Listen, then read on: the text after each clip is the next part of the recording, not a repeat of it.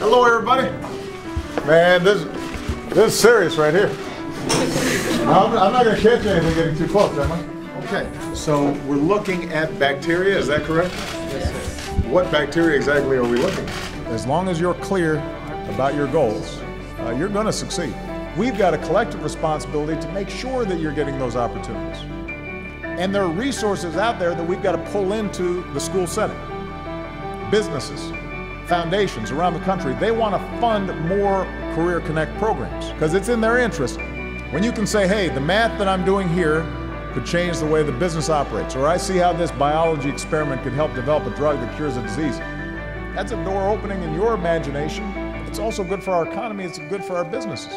That's a new career path that you're thinking about that allows you to pursue higher education in that field, or the very training you need to get a good job, or create a new business that changes the world. That's good for our economy, it's good for business, it's good for you, it's good for America.